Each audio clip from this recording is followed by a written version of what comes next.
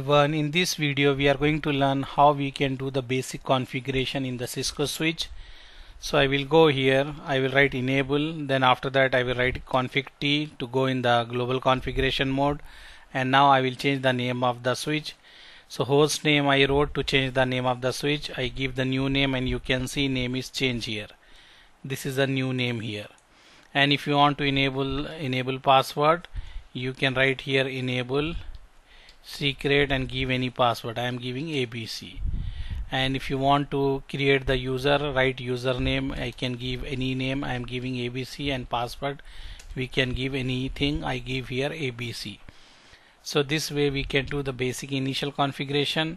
If you want to configure the telnet, write line VTY 0 to 4, okay, and then after that write login local.